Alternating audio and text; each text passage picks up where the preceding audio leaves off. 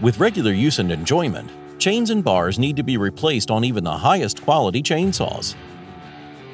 Today, we're replacing the bar and chain on the Kobalt 24-volt 6-inch brushless cordless electric chainsaw. When your chain shows signs of stretching or begins to create finer sawdust instead of rough threads, you know it's time to replace it.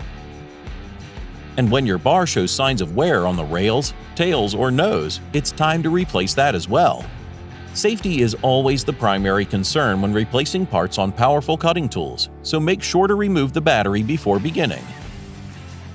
Loosen and remove the side plate. Carefully remove the chain and the bar. While you're under the hood, it's a good opportunity to clean any debris that may have built up before making replacements. Before you put on the new chain, make sure to straighten out any kinks in the links. Place the new chain's links into the bar groove, threading the chain in a forward direction, imagining the teeth going over the top. Holding the chain in position, place the bar onto the stud and the chain around the sprocket.